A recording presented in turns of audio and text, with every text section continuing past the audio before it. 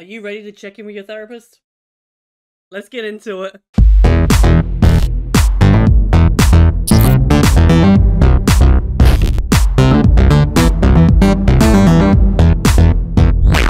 What's up, YouTube? It's the Debra Guy, or however you want to know me as. Welcome back to another video.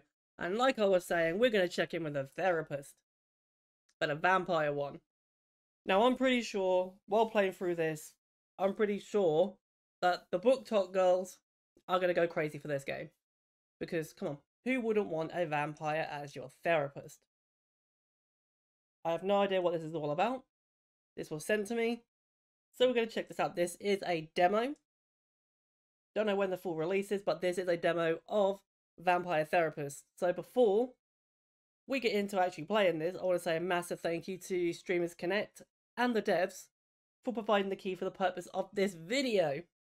So like I was saying, I'm pretty sure that the BookTok girls are going to go crazy for a Vampire Therapist. So with all that said, I'm going to give you some sound, and we're going to check out what a Vampire Therapist is all about. So give me a second. There we go. There's your sound. Let's have a look. Vampire Therapist is a comedy game about an immortal undead processing historical yet personal traumas. Oh, okay. References to historical violence, the oppression may be upsetting to some. This game was developed in consultation with a licensed therapist. Alright, that's brilliant. But should not be considered a substitute for therapy, unless you're a vampire. Alright, so with that said, that was a good disclaimer. My name is Sam Walls, and I'm a dead man.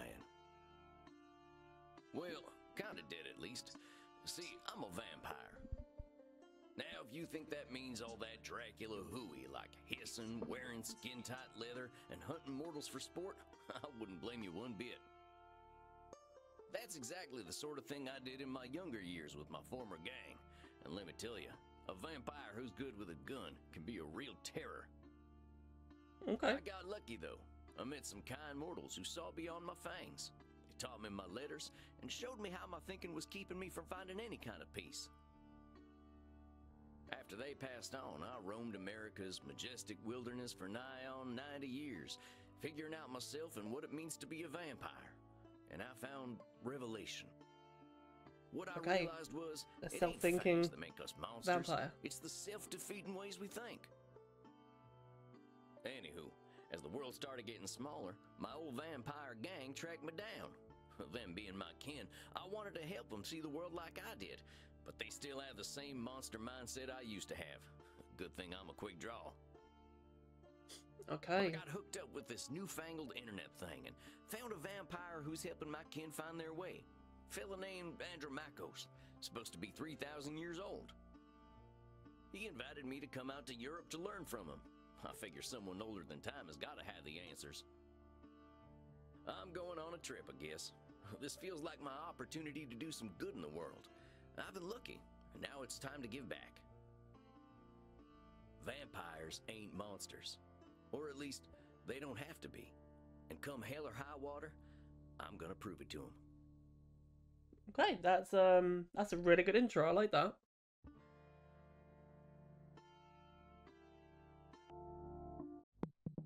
I'm gonna guess the way that we pick. Well, I think this is the address. Number 27, Clean Flitter Mouse Street. Sure is a hell of a lot of ruckus for this time of night. People stay up late here. Wait a minute. These folk are vampires. Better watch myself. Yeah, you got this, Sam. Although, I'm going to say this. I don't know if anyone's actually watched the program Supernatural. He kind of looks like Jared Padalecki. Because he plays in a series called Walker, who is a cowboy ranger. And that's what he looks like. So I'm liking this already. Guten Abend, folks. Sprechen Sie English? Ja, hello, Alta. Are you here to party with us at the hottest club?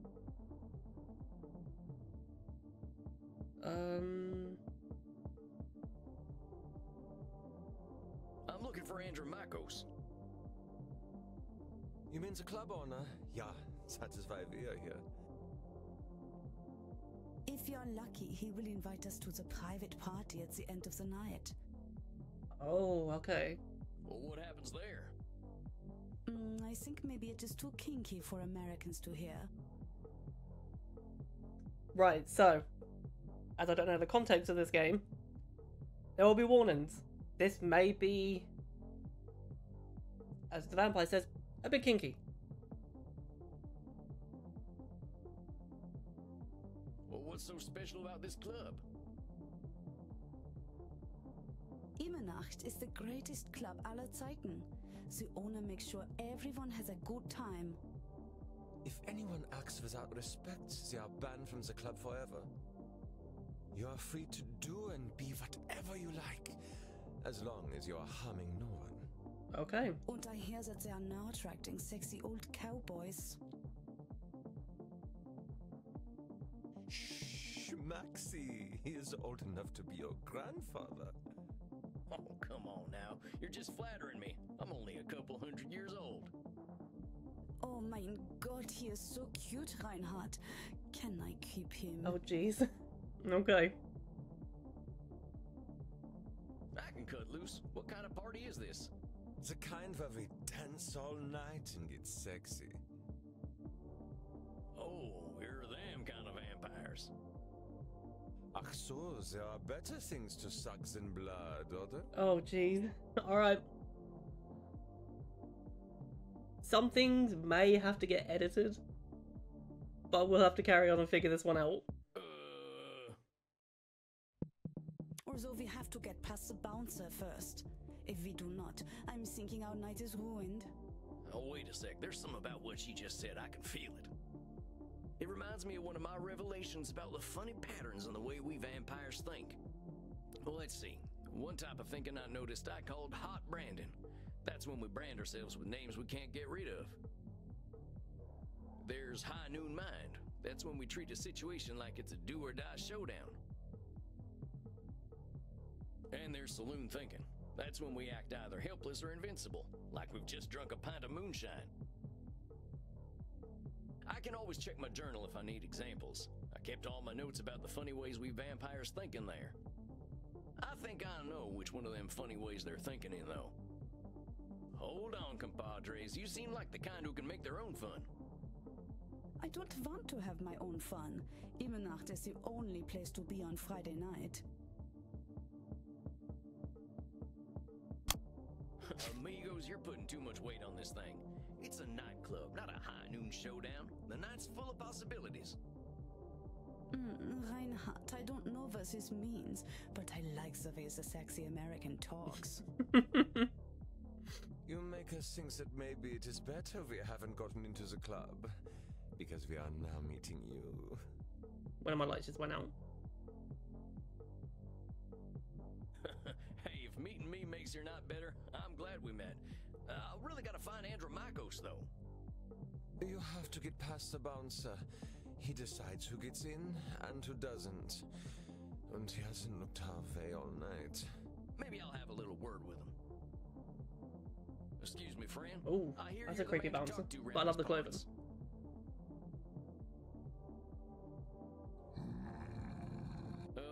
I'm here to see Andromachos. Have fun, mate. Hey, thanks, amigo. You have yourself a fine night, you hear? Cowboy, what about us?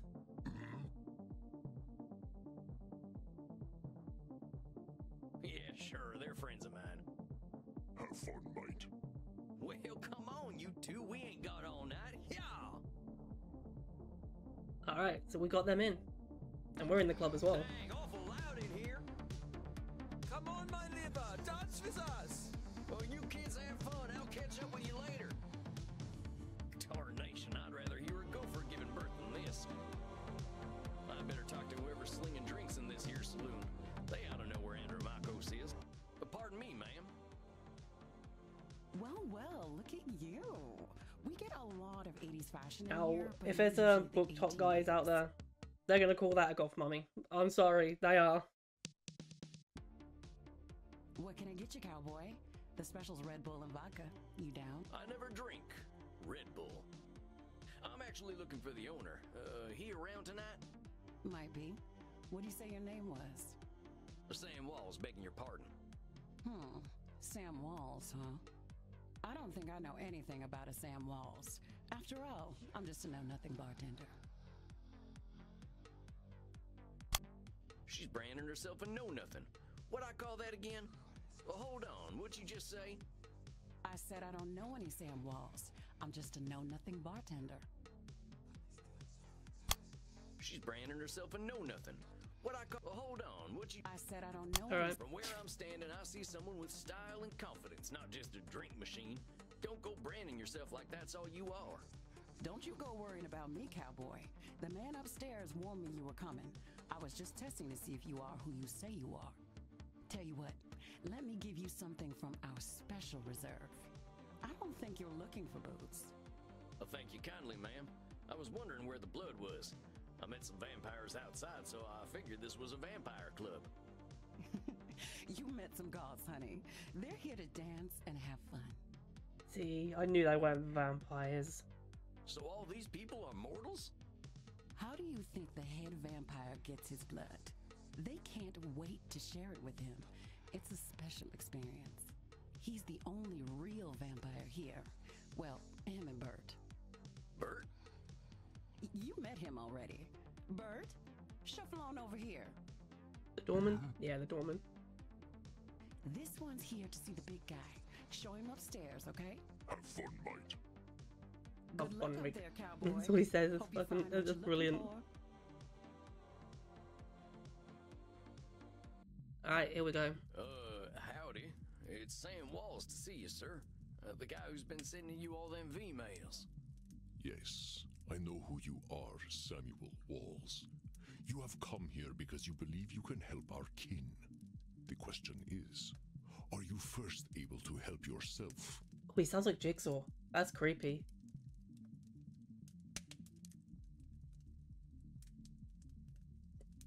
I've been fixing myself for more than a century now. I don't think I need help. Then you must prepare to learn a most difficult lesson. Uh-oh. We all need help, Samuel. I am pleased that you have come to receive mine. Dang, you scared the heck out of me. He does look scary. You must allow an ancient vampire his games. He will play them regardless. Please, sit down. What an absolute pleasure it is to meet you at last. I found your messages most intriguing. I like his design. That's really cool. Very good therapist. Afraid there ain't much here in the way of intrigue. I'm just a lonesome cowboy looking for answers. You know, I receive emails every day from vampires seeking my help. You are the very first to seek my aid in helping others. This alone makes you intriguing. Well, dang. I think you're going to be sorely disappointed when you get to talking to me. I'm just honored you're giving me the time of night. I have unlimited time, Samuel. I am pleased to share some of it with you. Our kind can be rather set in their ways. It is inspiring to see someone so young and eager to learn. Yeah, well, I wasn't much for learning when I was alive. Just making up for lost time, I guess. It sounds as though you have been handling your own life better than most. I was particularly intrigued by these revelations you had while walking in nature. Oh, yeah. So I can tell then this is going to Like it be walking some the sort of grid. story game Nothing sorts where you my have to thoughts out pick your right answers, I'm guessing, to get the proper answer you need. I'm liking it already. I do like these sort of games, stories. Anything that drives a story to a game, I enjoy those. Nothing's too mindless. The artwork itself is fantastic. So yeah, let's carry on. After a few decades, I started seeing patterns in the way we vampires think.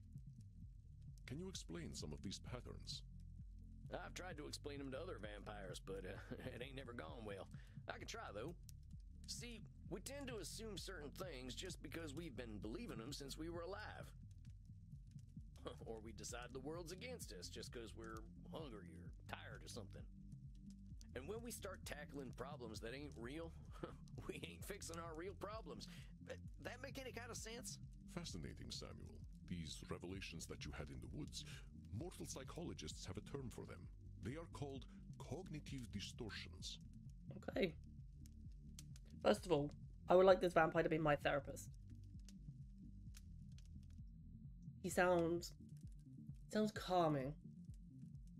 So yeah, I need him to be my therapist. Cognitive who's what now? Cognitive distortions. They are exactly as you described them. I will explain in a moment. Please, tell me about these specific revelations you had. Well, I noticed how we stress ourselves out by making everything a battle of do-or-die absolutes. High noon mind, I call it. Like that feeling you get right before a big shootout. I must confess I have no experience with this feeling. I engaged in mortal combat long before the age of gunpowder.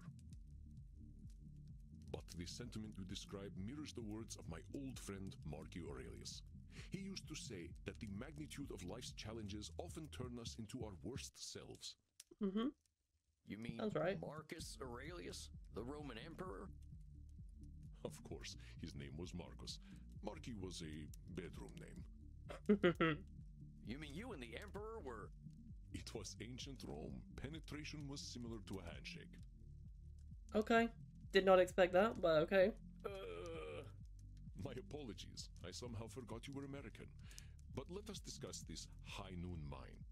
I believe we can broaden your definition.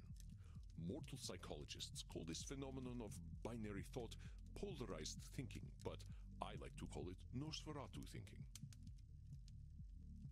Okay, so that's now changed. Nosferatu thinking? It means you are thinking in black and white. I get it. That's pretty funny. I believe it encompasses the breadth of the distortion. One is not flatly weak or strong, good or evil, smart or stupid, a success or a failure.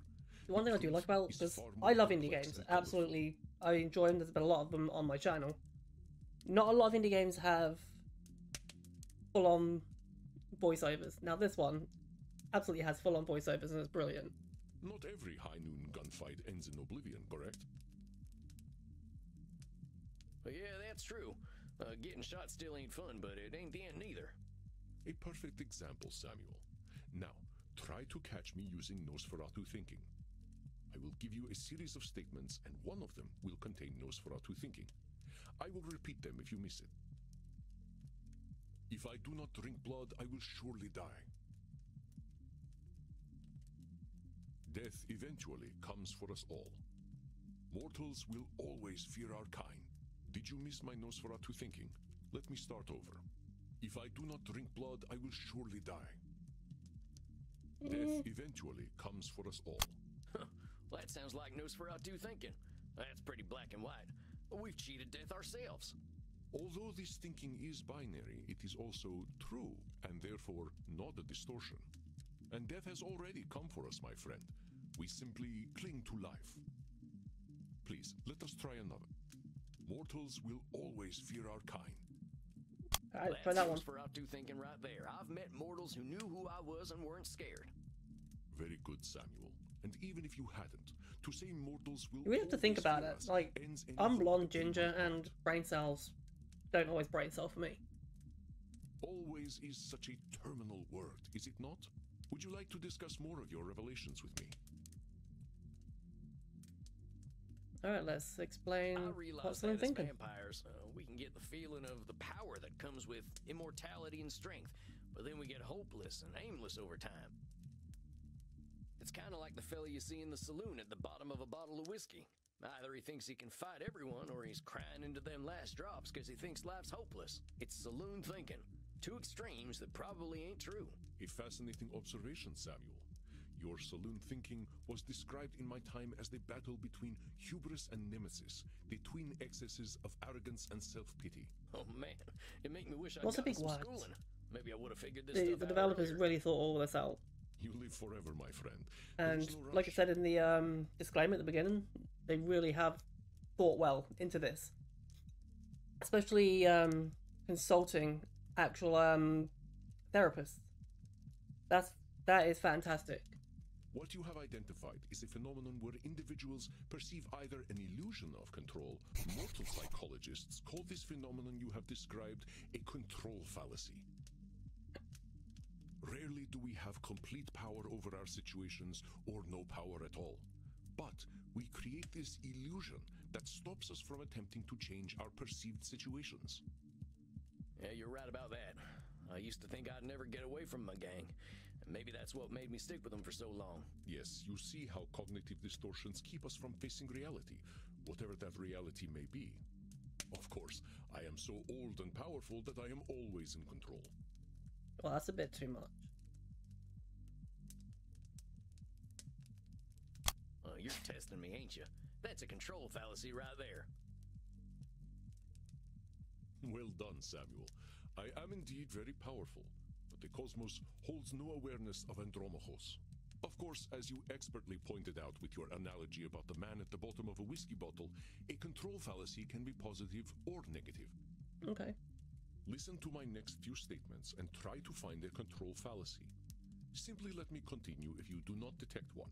The sun will eventually burn out. I will roam a cold, dead earth, and there is little I can do about it.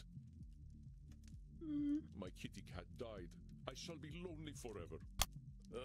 I'm sorry about your sweet kitty, but you could always pick up a new one.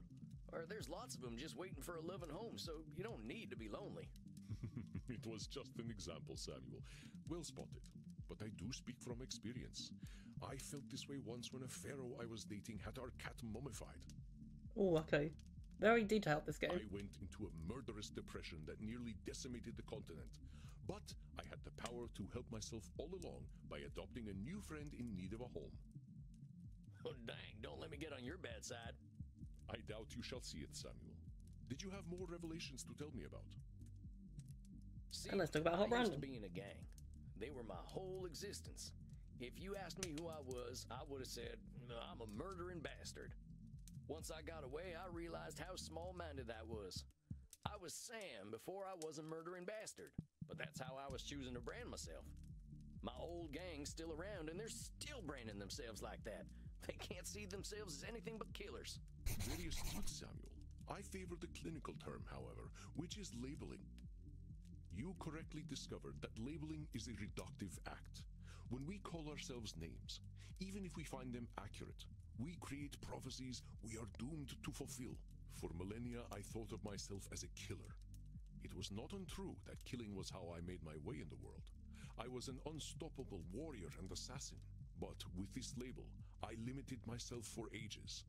I did not only kill people, I also killed potential aspirations I might have had. See Okay. whether you can So catch he me actually doing saw things some as labeling well. in my next few statements. That's good. I am so old, I am ancient. Oh, come on. I know you've been kicked. But according to definition, I am ancient. Well, you look pretty good for being... The secret is moisturizer. But let us continue. Yeah, I know that. 40 this year. Nothing wrong with a good bit of Call me moisturizer. whatever you like, but don't call me late for dinner. How shall I describe myself?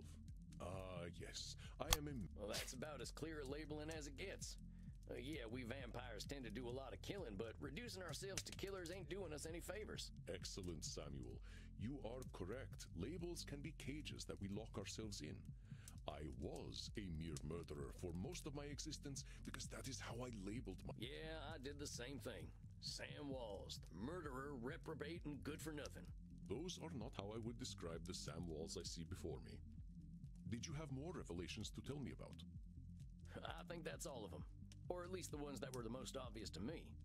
That you recognize the concept of cognitive distortions at all is most impressive, Samuel.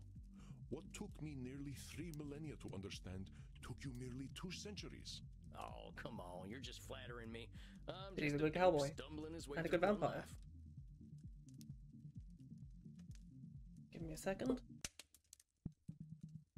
Okay, so we're going to continue. Sorry. Are you now? Tell me, Samuel, what kind of cognitive distortion are you exhibiting when you call yourself a dope? Yeah, I'm doing some labeling. I gotta watch myself, huh? Yeah, see, so we can't label ourselves either. That's not good. As long as we retain any humanity, we will have cognitive distortions. What we are aiming for is not to become perfect beings, but to understand and accept ourselves. As long as we can recognize cognitive distortions, we can address our real challenges. One cannot drink blood from a straw man, after all.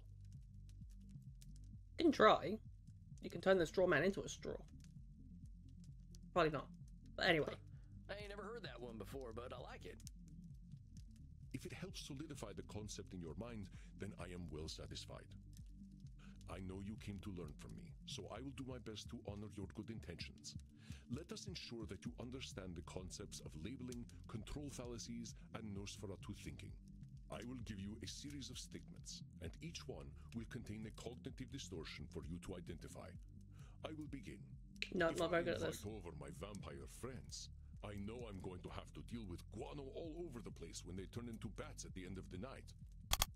Well, that there's a control fallacy, sir. You're acting like you've got no control, but you could lay down some ground rules for guests, or some newspaper. Or express concern to my friends that they have not been toilet trained. Very good, Samuel. Let me try another. I am Andromachus, the ancient darkness, the scourge of the Mediterranean, the mortal's bane. Well, that's definitely some intense labeling. Those are some hard names to get over. You are not wrong. Those names followed me for millennia. It was most stifling. Let me try another then. If my club's revenues do not significantly increase, I will... That there's got to be Nosferatu thinking. There's a huge space between making a ton of profit and living on the street. Indeed, you are correct. I run my club at a considerable loss, but 3,000 years of banking interest means that money is not really an object to me anyway. Okay, see, we got that correct straight off. We had some good thinking. Samuel, now I am not only intrigued by you, but also impressed. I would very much like to teach you my ways, but I must demand something of you first. Anything. I'm here to learn. You must receive therapy yourself. I will not have you seeing clients without a commitment to your own mental health. Okay, so now it's going to get heavy. Yes, it's good to talk about mental health because right now it is June and it's Men's Mental Health Month. So, this is a good thing. Oh, now, hold on just a minute. I don't know that I need therapy. I'm feeling pretty good about myself these days. Samuel, we all need therapy to live in this world. You have been speaking in cognitive distortions since the moment you walked into my office. I have. I didn't even notice. They are most insidious, but I am here to help you identify and challenge them. You have walked alone for too long, Samuel. Allow me to share my experience with you. Such a nice therapist, I like that. Well, all right, if you say so. I appreciate your taking the time to work on this old cowpoke. We have all the time in the world, Samuel. But for now, you must be eager for something fresh. Please, dance, drink your fill. We will begin tomorrow. Okay, then. Well, sir, it's been an honor. You don't have to call me sir, you know. All right, then, Andromachos. Andromachos. Hey, Andromachos. Just call me Andy. All right, Andy. I'll see you tomorrow, then. Alright, that was a good little therapy session. I like that. Dang, look at all them mortals, sweating, blood pumping. I am thirsty. There ain't no power on this earth that'll get me on the dance floor. Maybe I'll see if the bartender's got anything for me. If it isn't Clint Eastwood again. How'd it go, cowboy? Seems I'll be sticking around. Guess I better get used to things around here. Good to hear. About time someone helped Andy with his work. Seems you vampires have a lot of problems to fix. Name's Crimson, by the way. Fine meeting you, Crimson. How do you know so much about what Andy's doing? Pillow talk. I'm his blood partner. No shit. How's a mortal get hooked up with an ancient vampire? I'm a rock climber. I stumbled into one of his lairs in Madagascar, found a cave while climbing a mountain, and there he was, naked in a hot tub. Dang. Must have been a sight. You ain't kidding, cowboy. Didn't expect a luxury apartment with a gorgeous naked vampire inside of a mountain. Okay, I think we may have to leave it in a minute. We hit it off, and he asked me to come back here with him. I like an adventure, so I said, what the hell? I'll date the gorgeous Dracula. But what are you doing talking to me, cowboy? The blood's running hot on the dance floor, and these kids don't mind a little biting.